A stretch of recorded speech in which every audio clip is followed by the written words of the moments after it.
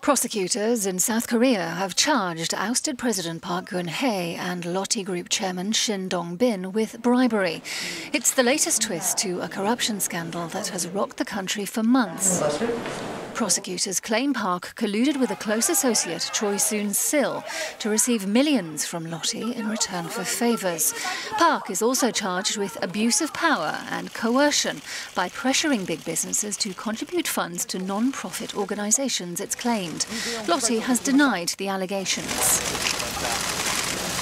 South Korea's biggest conglomerate has already been drawn into the inquiry. Choi, the chief executive of the Samsung Group, is under arrest, facing allegations of bribing Park and Choi. All three are being held at detention centres. Park, Lee, Choi and Samsung have denied any wrongdoing.